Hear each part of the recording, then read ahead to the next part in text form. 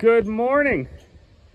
Sunday, September 3rd, and unfortunately we had our first casualty on the farm for the harvest season. So Dad and Buddy are over there salvaging what's left of a turkey.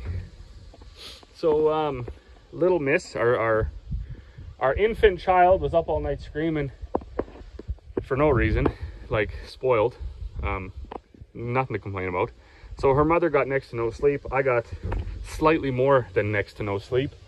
And then this morning I got up and I said, Corey, here, you stay in bed for another hour or so, because she's white. Like, she combined late and then she was up with that kid all night. So I was sitting there looking out the window and I seen the dogs go crazy, and they chased the coyote into the pen with Brownie, the little pony there. And then the dogs wouldn't cross that electric fence. So this coyote stood in there looking at Brownie and doing the stare down. And then the turkeys all came back from out of the bush behind the greenhouse here across the road and went running back into those lean-tos up there and roosted up high. But then another coyote come around. So it was chaotic. Cookie the llama, he put a pretty good chase on him. 3 or 4 of the steers come blowing out of the bush like a army and chased them coyotes away. And I didn't know, but like, so Mom and Dad have been staying out here in the trailer. So Dad had seen this going on too, so he hopped in the side by side and he put chase to that coyote, chased him down, and then all the way down to the lake, and got the turkey back that the coyote had in his mouth, because no free meals around here. So him and Buddy are seeing what they can salvage out of the turkey. They'll also be able to see how big the turkey is. Then we'll know how far away we are from butchering. But I got just climbed into the hopper on the 9750. I want to check these gearboxes. This one is new, and now the one on the 9610 is new. Oh, look at that. That's good. The wheat we were thrashing last night, it's funny, it was quite a bit better of a crop, and it seems to have taken the weather better. Oh, what the heck's got to happen here? Because if you look at the... you just kind of look at the little bit of a sample on our grain tank here. There's a couple green ones in there, eh? Seems to be more red ones than bleach ones.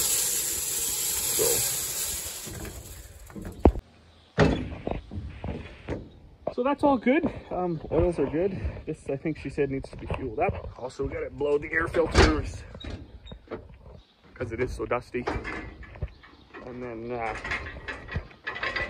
guard to change, so I can do a little bit of servicing, and then hopefully, with any luck, we'll finish the wheat today, because we've got another, it's like 10 acres over there to do, and then a couple green spots around here.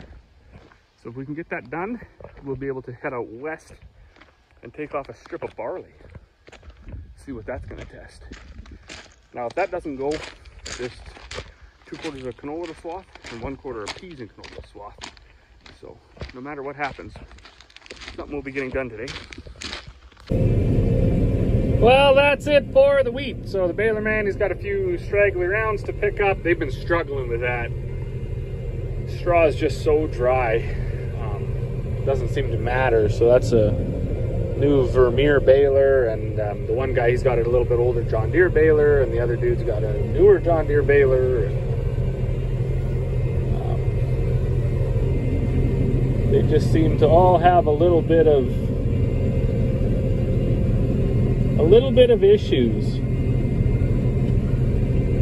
but they're getting it. They're getting something, and that's good. So we're not of the belief that you do so much damage by taking some straw off.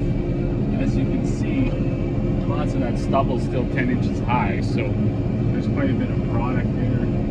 If we go to harrow it around, or say till it in a little bit, there's some incorporated back. And that being said, on a year like this, we don't drop the straw behind the 9750. That's a rotary combine, because there's just nothing left.